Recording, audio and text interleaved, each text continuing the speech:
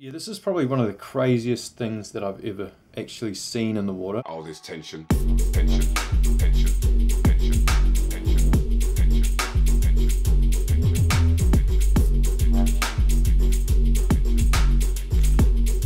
Not even right. What, how many? Oh, I don't know, fucking 20. These fillets are pristine and they've been on ice for quite a long time. G'day crew, my name is Luke from Aquatic Rehab Spearfishing and welcome to the Spearfishing vlog. Now this is a dive out in the Hauraki Gulf and we had quite a few interesting shark encounters, and as a byproduct of that we encountered some like really bold snapper. Remember guys, if you want to see us make more content, hit like and subscribe. That will give us the motivation to get in behind the camera and in behind the editing gear and get more content up. So on this dive I met up with Arjun and my mate Neil, a bloke called Mike who I'd never met before, and Mike's son tagged along with us. And Mike was line fishing on the boat and the rest of us were spearing. So yeah, pretty good crew, pretty chilled out. Pretty bad conditions out here.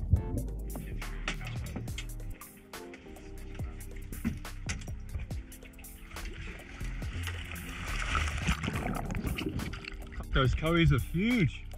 Now the first spot we thought we might get into some good kingies on. It was a bit quiet on the kingy front, but we had really thick schools of koheru hanging out right under where we'd anchored. So we ended up getting into the koheru for sashimi, which are a bloody good sashimi fish. So yeah, and it's always cool, I reckon, when you're seeing real thick schools of koheru like that.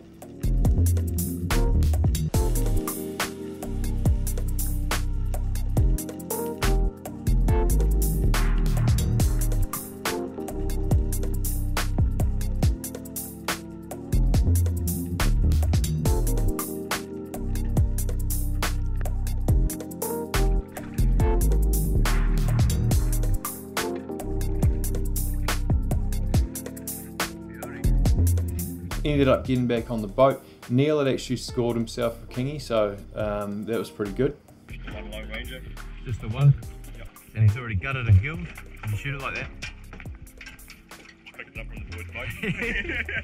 I mean, I put a carwine on a guy's line the other day and it was gutted. I just got a carwine and I just put the guts out of it, and I've got an unsuspecting fisherman up here, and I'm going to throw the carwine on his line and see what he does.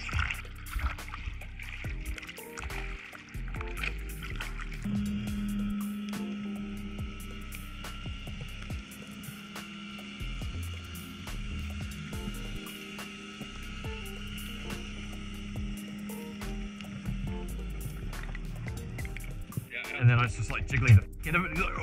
And then I went up the side of the boat and pulled it in.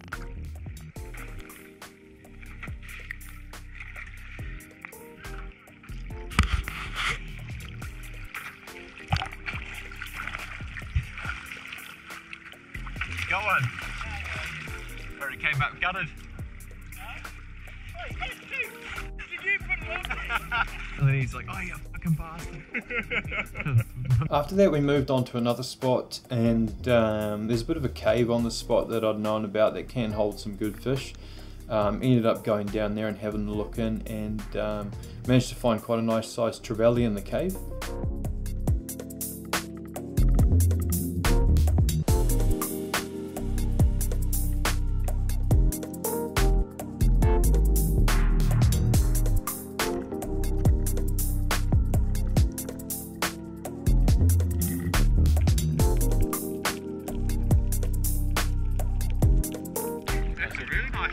Yeah, from the cave down there. Oh yeah? Inside the cave. Really? Yeah.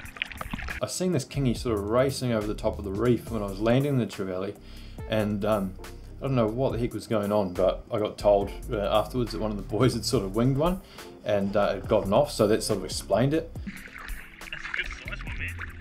Yeah.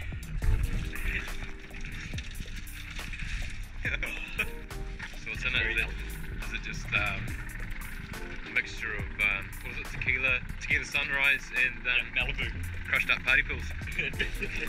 The busy pea, yeah. Oh wait. It sort of quietened down a bit, and we decided to move and check some more sort of rocky, outcroppy type reef country.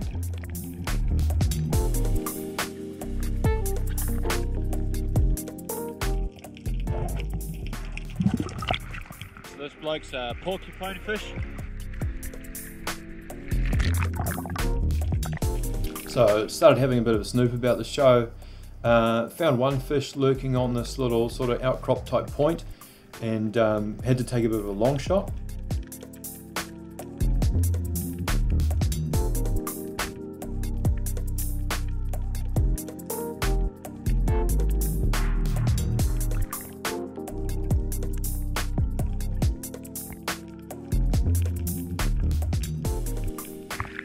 Just down to where the bait is and stuff, and saw this guy just hanging out with the bait. And he sort of turned back around, and then he's caught onto me. He went to bolt, and I took a real long shot. Pretty average shot, but got through him and landed him. So yeah, that's the main thing.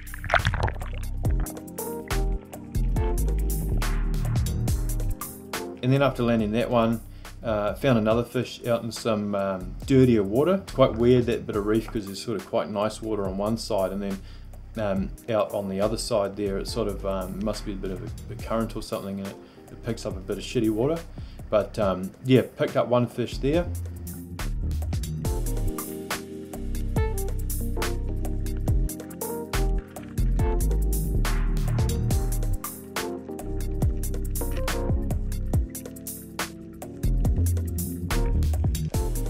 Actually looking quite quiet, and then I just saw one sort of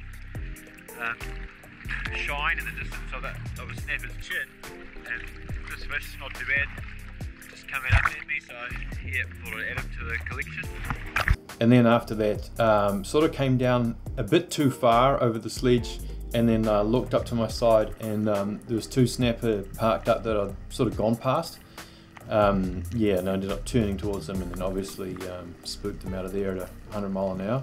Mike, who was on the boat fishing, requested a bit of bait, so I caught up with Neil, just shot a drummer to bring back to Mike, and man, like, I shot it, turned the GoPro off on the surface, which I wish I didn't do, and had this bronzy. It's actually this one here that I photographed about an hour later. Yeah, basically having the shark come right in, and I was icking the drummer. I was thinking the shark's going to turn, he's going to turn away, and I've got Neil here with his gun. Didn't turn, came right in, to pull the knife out of its head and just push it, and the shark was literally right there, and Neil came over my right shoulder with his gun and ended up bending his spear trying to push it away from me. The shark literally just grabbed the drummer right in front of me. As it grabbed it and moved away a bit, I got the camera on after I'd sort of started untangling any line that might have been around myself, because I had reel line and stuff everywhere. He ended up snapping my Dyneema in his teeth and taking my spear. So the shark was getting pretty frisky after that drummer experience. I didn't have the GoPro on for that main bit. Oh, when it just came out of nowhere, Yeah. took a shot. Did you have it? No. Mine did. Yeah, we're going to guard my snapper. He's just taking my spear.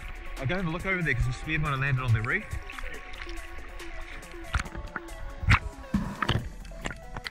He loves you. You're angry, that one. Once he'd calmed down a bit, ended up going over and getting my spear back out of the reef. Ended up just re-rigging it. Normally just rig my spears up with my reel Dyneema and into a bowline, just to avoid any drama with mono and having to re-crimp and stuff like that. It's always a lot easier. And then I actually had the two snappers still on my float line, but there was a big nest of tangled up float line, and the shark didn't really like it. So I think that nest sort of put him off taking my snapper. So anyway, I thought, I'm going to boat my snapper before I lose them, and yeah, ended up getting them on the boat and on ice. Get the big camera in and try to film these bronzies. And then the plan was to get the big camera and see if I can get some photographs and some video of these bronzies, because when I was getting my spear back, I actually did see another shark in there as well. So me and Neil are going to head back over and see if we can get some footage. So yeah, basically went back to the spot, and that drummer getting throttled must have brought a few snapper in. So I went for a bit of a dive down this ledge here, and was seeing quite a few good fish sort of dotted around, and that was pretty cool. So I knew that that was a spot that you know, would produce a cool bit of footage if we sort of hung around there. And then, yeah, when I was down on the ledge, the big bronzy sort of showed itself again.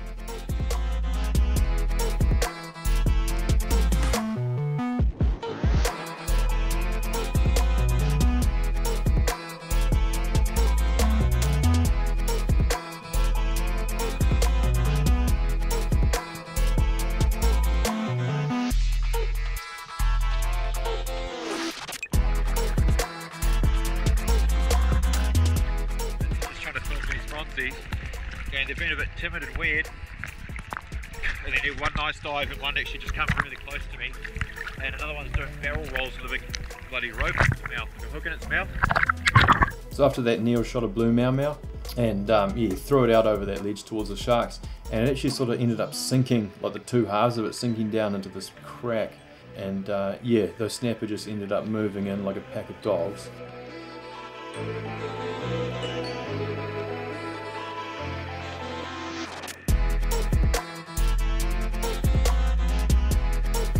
And I couldn't help myself.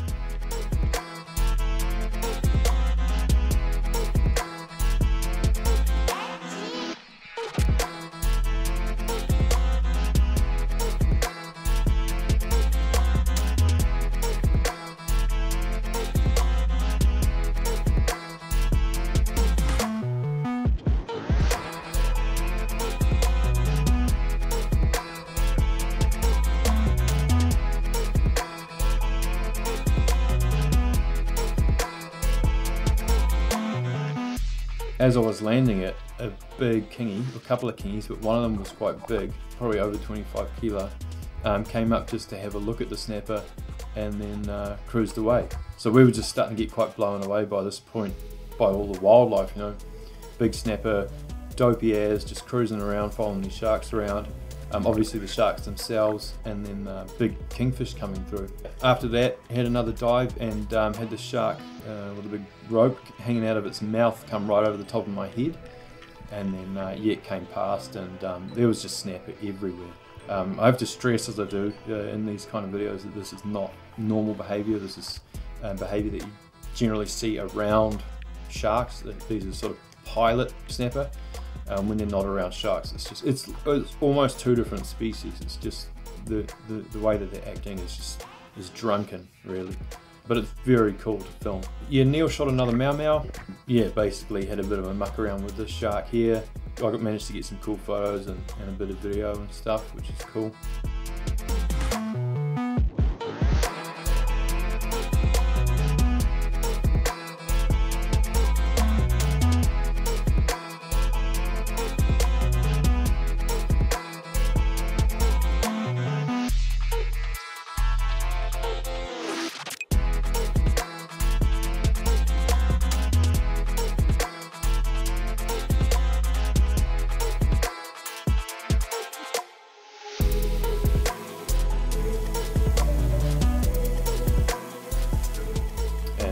Yeah, he dropped this blue mau mau like directly below us, not even over a ledge, just in about 3 or 4 meters of water, kind of in the little plateau that we were just hovering over.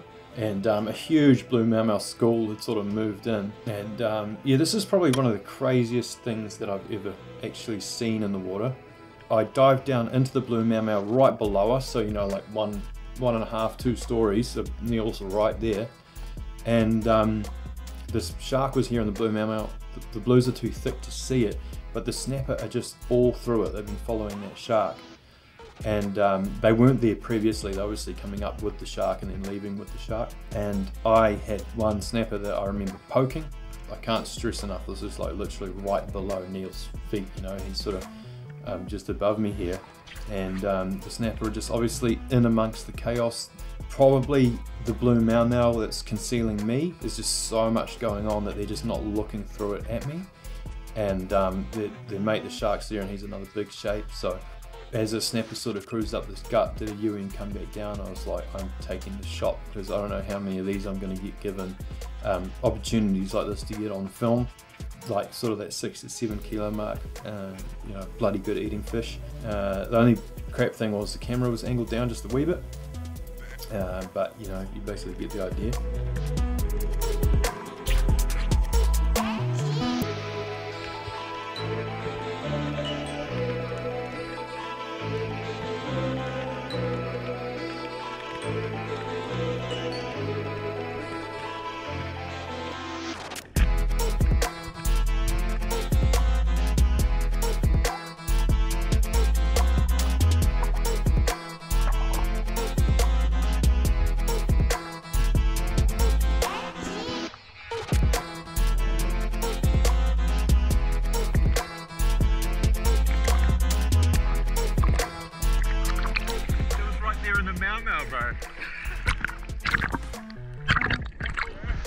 Bro, I touched one with the spear tip. I touched it. I keep saying it. Sharks make snapper dumb. Just barely up 2 blue mouth just to get some more footage and photos of the shark. Shark came in and like 5 people were following it.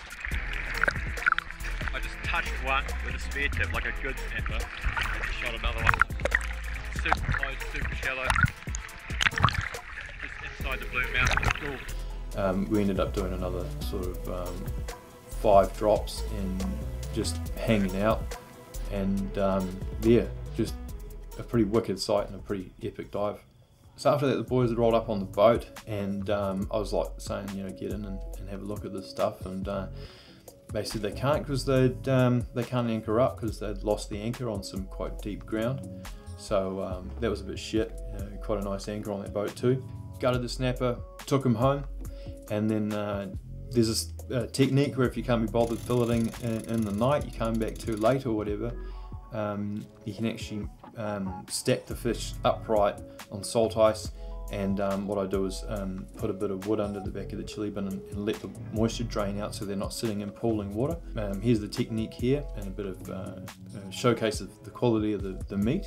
I've got home, it's pretty late, and I can't be bothered filleting tonight, so what I'm going to do is stack the fish in my chili bin with salt ice. I'll show you how I do that, and that means they'll be nice and tacky for me to fillet tomorrow, which would be mean, provided they don't sit in any like fluid.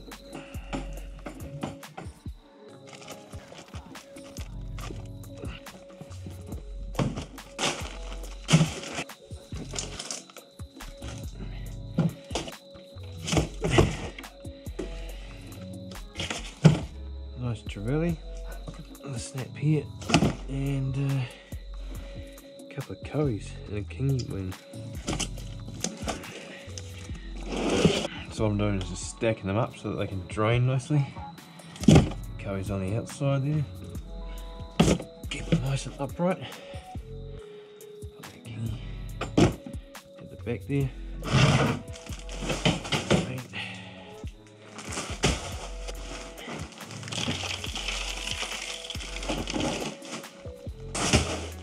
Come out in the morning and have a big filleting session. Sweet. I'm going to bed. Now they've been on ice overnight from last night, and they've been stacked and obviously gutted, and they're raised, so I've got a bit of wood under there so the water's draining so they can't sit in any pooling water. I've just filled up one snapper and the meat is perfect. Tacky, still got a bit of colour in it, really firm, and yeah. So I'm going to crack on and do the rest of it. Put it all in this box here, and then I'll vacuum pack all of it and label it, and then we've got more snapper to churn through, so stoked as. I hope you guys like this video, and if you want to see me make more of these kind of videos, guys, remember to like and subscribe. Go over and support us on Patreon. You get any of our YouTube videos for 3 days early on there. Yeah, it just helps us to do what we're doing, especially through these times where you know, we're all sort of quarantined and shit sort of changing.